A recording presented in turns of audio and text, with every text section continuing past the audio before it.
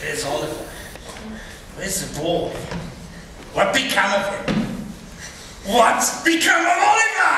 He got took away in a coach. Who coach? What coach? Where coach? He got nabbed on the job. They took him to court. We went outside. The man we wanted to come out of the court with Oliver to come on a coach to his home. Where to? Quick! Speak! Bloomsbury. 19 Chipstone Gardens, Bloomsbury. I went all the way. Why didn't you watch after him? Why didn't you bring him back with you? Fagin looks worried. One of our own, Bill.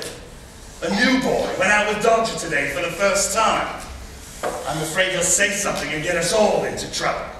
That's very likely. You're blowing upon Fagin.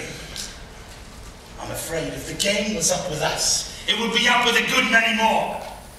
And it would turn out much worse for you than it would for me, my dear.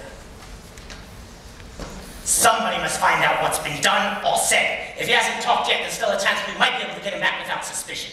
We'll nab him the very moment he dares to step out of that house. Now who's gonna go? The very thing. Oh, Nancy, my dear. What do you think? The very thing. That it won't do, so it's no use of trying it on, Fagin. And just what do you mean by that remark?